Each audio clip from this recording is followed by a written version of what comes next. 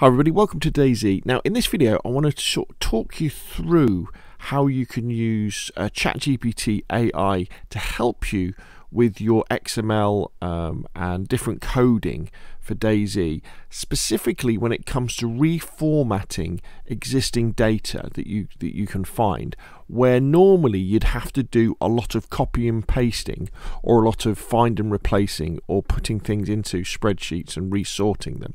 So in this particular example, what I'm trying to do is create a CFG player-spawn.points.xml file where the spawn points are all of the towns around Livonia. So the idea is when you spawn in as a fresh spawn, instead of spawning along the north, sort of around here, you'll spawn in at a town. Now, in this case, I couldn't find a definitive list of all the towns in Livonia with their coordinates, and unfortunately ChatGPT didn't know it, probably because there isn't a list that I can find. However, what I did know is that within the mapgrouppos.xml for Livonia, there's the list that has all of the pumps. So the Landmiss well pump. And you know, we can be pretty sure that every single village or town or city in Livonia will have one of those pumps somewhere on it. And so the idea would be that all of these pumps, the coordinates that they have. So let's just find one here. So here we go. So here it is. So all these coordinates that you see here, that's the coordinate where a town or a village or a city would be in Livonia. So if I could extract that and then put it in this format you see here, which is the POS bubble format, great. That would do exactly what I need it to do.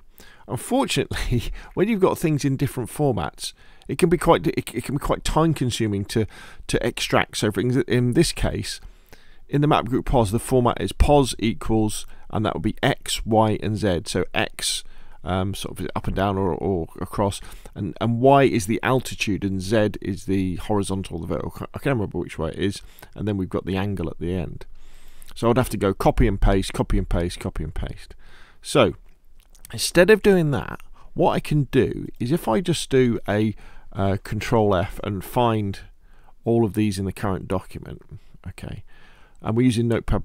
Down here at the bottom you can see in Notepad++ there is now a list of all of the Landmiss well pumps with their coordinates next to them at the bottom. So that's an important step because we don't want the document to be too big.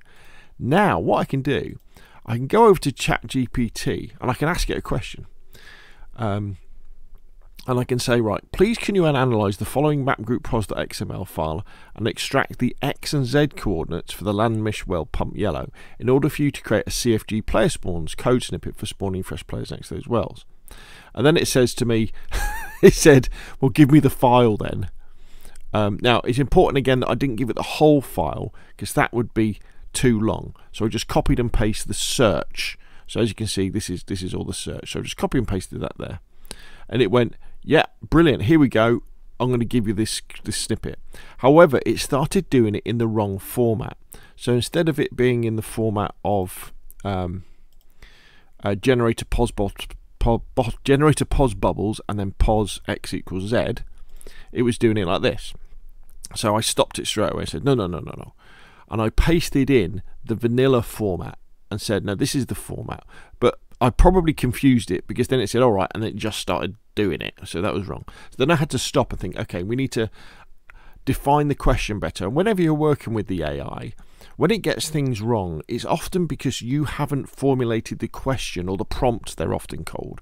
You haven't formulated the prompt in the correct manner. So I changed what I said. So what I said now is I've said like this. So I said, please could you analyze the following mapgrouppos.xml file and extract the X and Z coordinates for the Landmiss well pump yellow in order for you to create a CFG player-spawn's.xml code snippet for spawning fresh players next to those wells. The format should be an XML snippet that starts with generator POS bubbles. So I told it that's the header because it understands XML code. Then on a new line it has position X equals the X coordinate and Z equals the Z coordinate, and finishes with generator POS bottles. So I'm saying that's what the format should look like. And then I pasted in that bit from the bottom here, which has all the coordinates for the land mesh well pump that are all mixed up. So I did that, and then straight away it goes, brilliant, I've analysed the provided mapgrouppos.xml file and extracted the X and Z coordinates for the land mesh well pump. Here is the cfgplayspawns.xml code snippet for spawning fresh players next to those wells. And there it is. So all that copy and pasting I've avoided. And the thing you do have to do, though, is you have to make sure that you do go in and you do a bit of due diligence with this stuff, and just check that it has got stuff, because you know it can get stuff wrong. And sometimes what will happen is it will stop halfway through. I think this may be because I'm using ChatGPT 4 and there's a lot of demand for it, and every now and again it will just stop, and you've just got to say continue or please start again and don't stop, and that'll do it.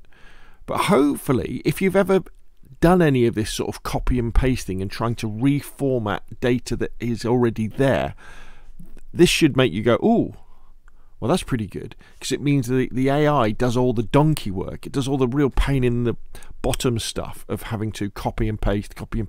And we all know that every time you do a copy and paste, there's a chance that you may well make a mistake. So what I'll do, in the description below this video, I will put a link to ChatGPT. I'm using the paid version. That's why you get access to GPT-4, I think.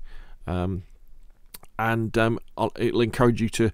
There is a free version that you can go in there and have a go. And just remember, it's that old saying of garbage in, garbage out. So if you give it a rubbish question, it won't give you the right answer. Oh, one final thing I will say as well is, if it does give you a wrong answer about something, but it's almost right, say it's something wrong with the formatting of the answer, you can say, oh, could you do that again? But could you do it in this format? And then tell it the format, and it will remember what it did and tell you to do it again. Phew. Okay, so I'm probably going to be doing quite a few of these AI videos over the next few weeks and months, as I come across interesting examples that I think will be worth talking about and sharing with the DayZ modding community out there for PC and console. But if you have found the video useful, please hit like. If you want to see more of the same, press subscribe, and I will of course see you again soon.